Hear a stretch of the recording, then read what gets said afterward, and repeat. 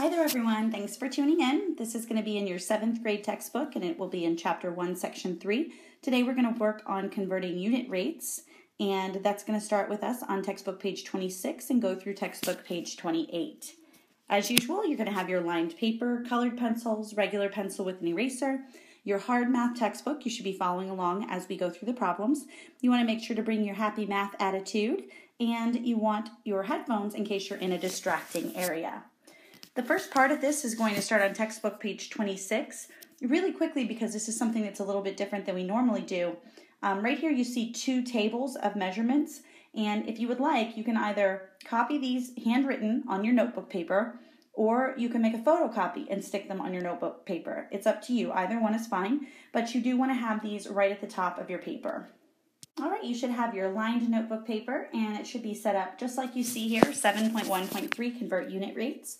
Starting on textbook page 26, I'm going to insert a photo of the table that you need to either have copied or photocopied. So as you can see, I've written a note here for you in red that you need to write neatly or photocopy and tape, and that means photocopy and tape it to your notes.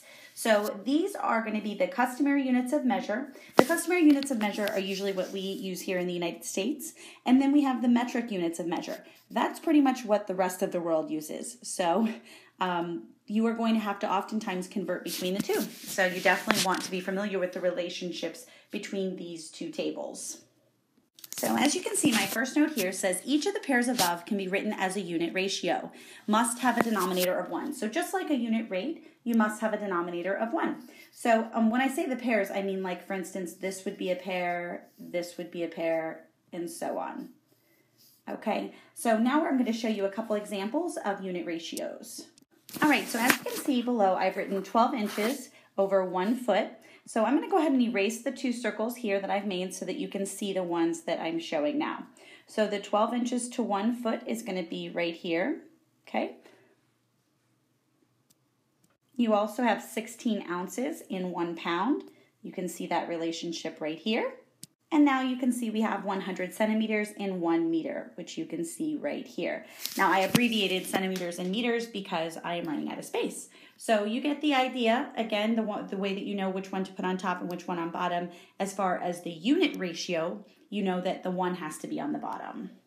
I'm going to go ahead and flip back to the page and the chapter just so that you can see what I'm talking about here. It is important for you to notice that the numerator and the denominator of each of the unit ratios shown are equal. Oops. So this part right here is going to be important for you to understand. So the value of each ratio is 1. That would be similar to me saying 12 over 12 equals 1, because 12 inches is the same as 1 foot. So that's how they're equal to 1. All right, so on this page, you can see that we have a note here. It says convert one rate to an equivalent rate by multiplying by a unit ratio or its reciprocal. And remember that a reciprocal is when you flip the fraction over. So it's the fraction inverted or the ratio inverted. All right, and now you can see my little light bulb friend. I know we haven't seen him for a while, but that means this is a very important concept or piece. It says when you convert rates, you include the units in your computation. Now, the reason I underline and put in a different color units in computation is because I know that you've often heard me say, make sure to include the units in your answer, like 644 feet squared. Those are your units, the feet. But this is saying that you need to include the units in your computation. That means the math portion. So like normally I tell you you don't have to have feet in there until the very end, until your answer. But when you're converting unit ratios and unit rates, it's going to have the units in the computation. All right, and now you see a word here, and it's called dimensional analysis, or 2 words rather. And that's the process of including units of measure as factors when you compute. Now remember, factors are the two numbers or the numbers that you use to multiply by each other. So factors are when you use the units of measure as one of your factors, that's called dimensional analysis. So just under dimensional analysis, you have a problem, but I wanted to make sure to confirm with you or to clarify with you what the problem is representing. So what you want to write on your paper is convert from feet per second to inches per second, and then you want to copy the following problem. So you start with the unit ratio 10 feet per 1 second, and you take a look at your conversion chart that you see down here, And as you can see, we're going to go from feet to inches, so we need to look and see what that conversion is. So I'm going to go ahead and circle the conversion that there are 12 inches and 1 foot. So you want to make sure that you write that on your paper. So as you can see, I went ahead and put 12 inches equals 1 foot in the bubble. That's what I'm going to call it. It's called the bubble. I'll explain it more as we get started, as we get deeper into the problems. But for right now, you need to know that the first step in working these problems out is to create a legend of all of the conversions that you're going to need. So the first thing you're going to do is do 12 inches equals 1 foot, and then they have you write an equal sign and they have you write the problem again. You want to leave a decent gap between the first one and the second one. I believe the reason they have you do that is so that you can still see your original problem. So that right here is your original. Then you're going to do the equal sign and even change colors. So now we have 10 feet per 1 second. And now you have to think about what you want to get rid of. So remember, our final answer is going to be in inches per second. So you see that here? So what you want to think about getting rid of, let's try that again, is you need to be getting rid of the feet. So because you're getting rid of feet, you're going to go ahead and use your conversion, the one that you have up here in red, the 12 inches equals 1 foot. So you're going to go ahead and multiply, and you're going to put 1 foot on the bottom because that's the one you're getting rid of. So now you know that there are 12 inches and 1 foot. And before you do any of the math, you're going to go ahead and cross simplify some of your units. All right, so what you're going to want to do now is make your conversion look like mine. So I went ahead and put the feet in red, and then the other 2 pieces are in different colors. So you want to set yours up like this now. And then I'm going to cross simplify the units. So what we're going to do now is we're going to cross out the feet, because that's what we're getting rid of. And just like when you cross simplify with fractions, now the feet are gone.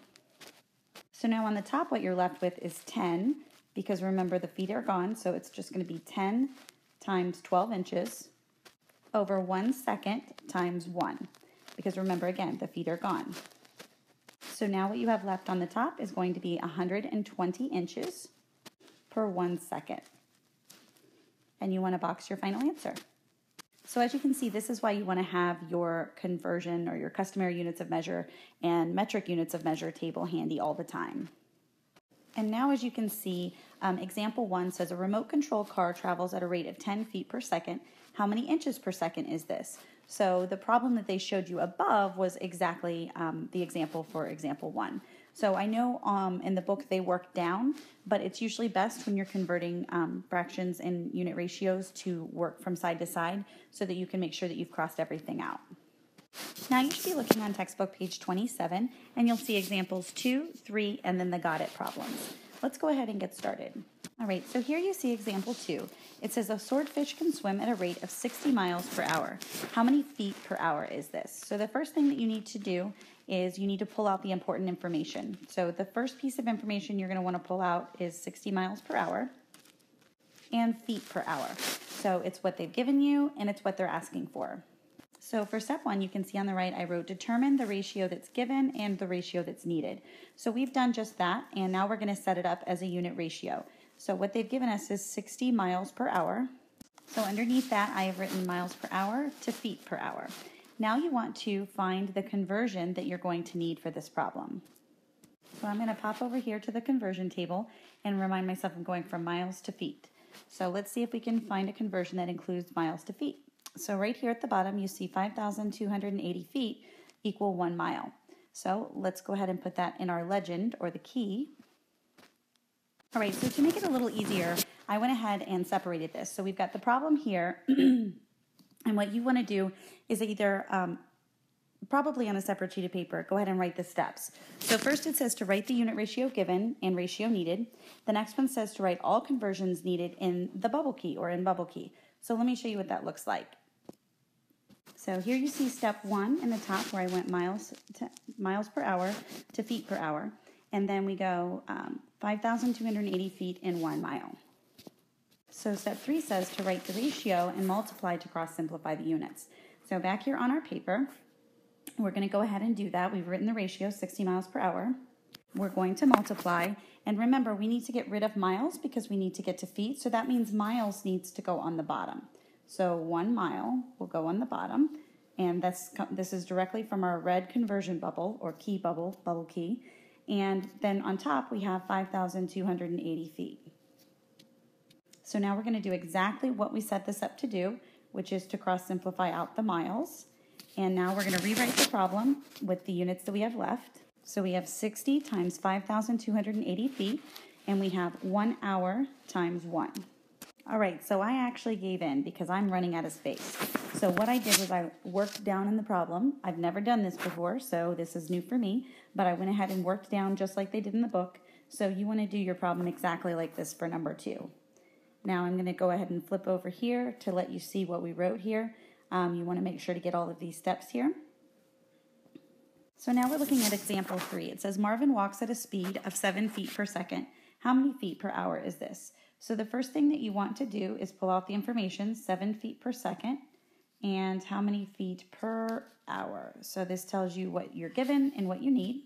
Then you want to go ahead and write that you were given feet per second and that you're going to be going to feet per hour.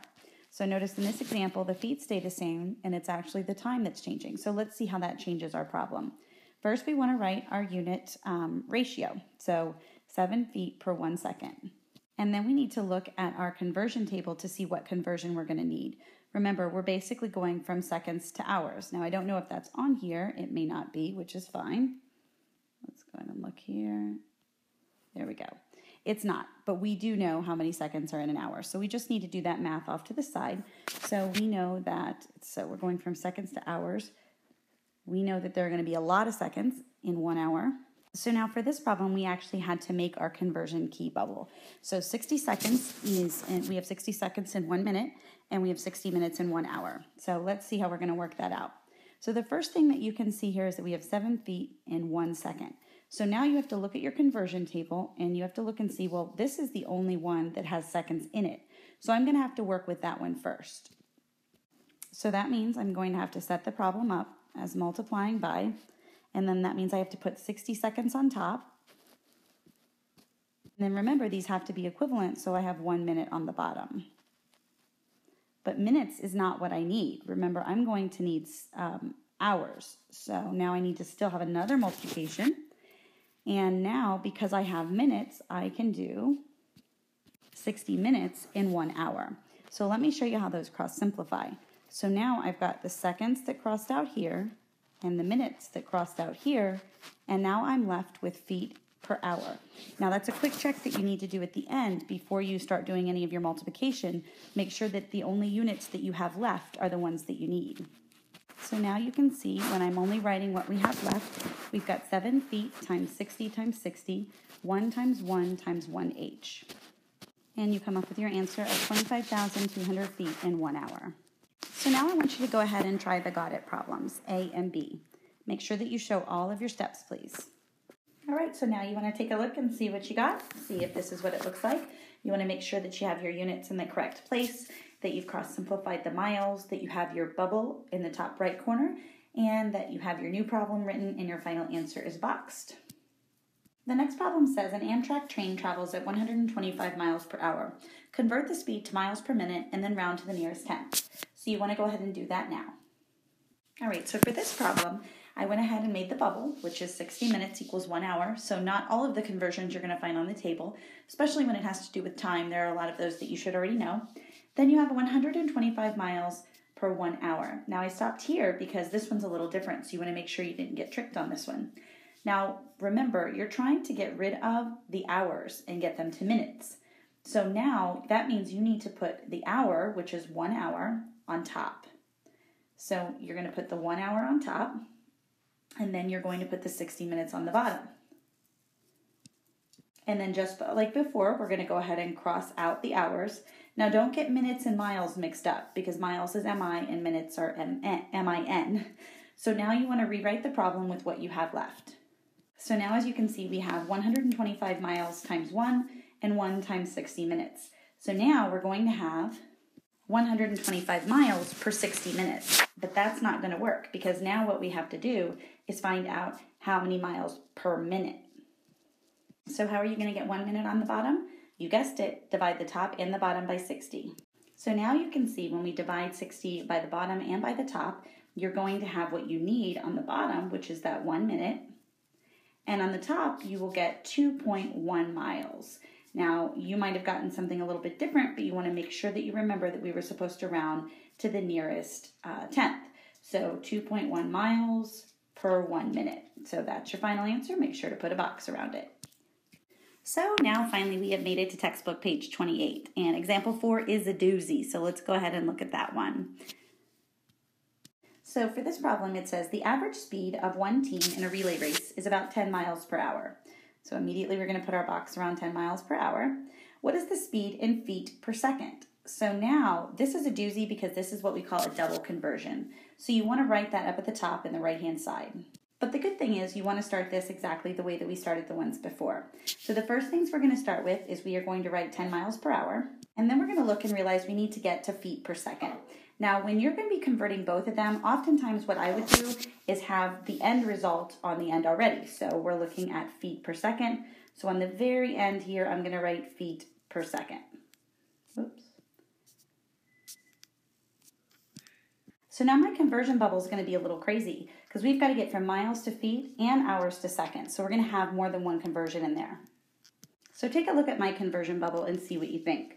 I have 5,280 feet equals 1 mile, 1 hour equals 60 minutes, and 1 minute equals 60 seconds. So what I've done is I've made sure to cover miles, hours, feet, and seconds. So as long as, hold on one second. Rocky, stop it.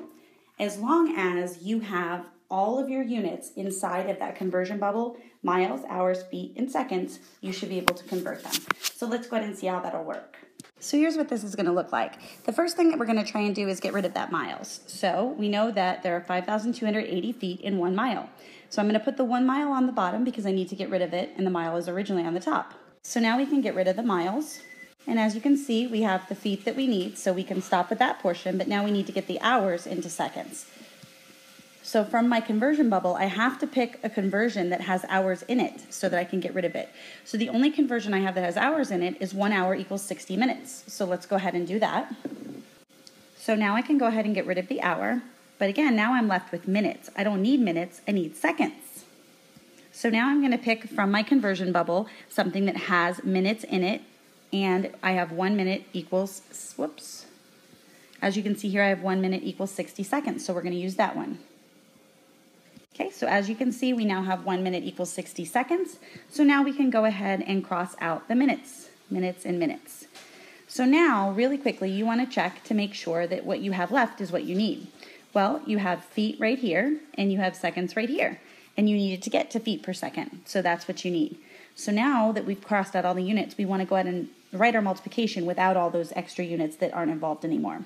So you should come up with something that looks like this. And remember, you're able to use a calculator now to do these conversions. So now we have 52,800 feet per 3,600 seconds.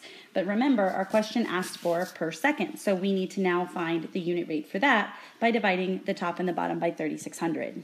And you should have come up with 14.7 feet per 1 second. I know there's a lot going on here, but if you follow the steps, you will be fine.